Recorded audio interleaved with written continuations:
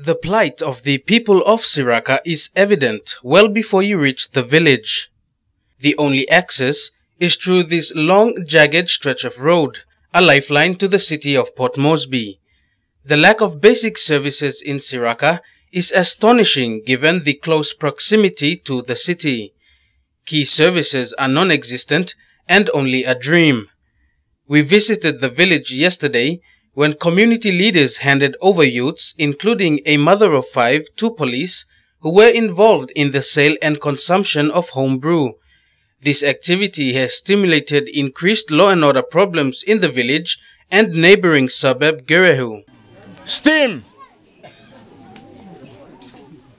pine, having drug at the same time.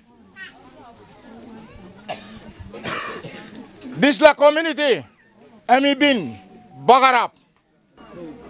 The law and order problems here in Siraka Village are an offshoot of a much more compelling situation.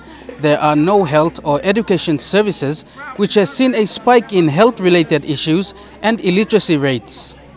Mipla been elected 9 times, member blo Mipla come. He no got one pla look sawa lo member blo Mipla lo Hiri Kairuku. Na Central Province, that's all. Siraka has a population of nearly 2,000, the people mainly from the Gulf Province. Their lives are very much dependent on a subsistence lifestyle. Gardening, fishing and hunting is a daily routine and source of income. The villagers say they have been neglected for so long and now want the government to assist. To the government, yes, Mipla got respect because sale money go down low. Local level government now, lo people's threat. This la money, how but touching people blo Siraka now, Mipla got costing now.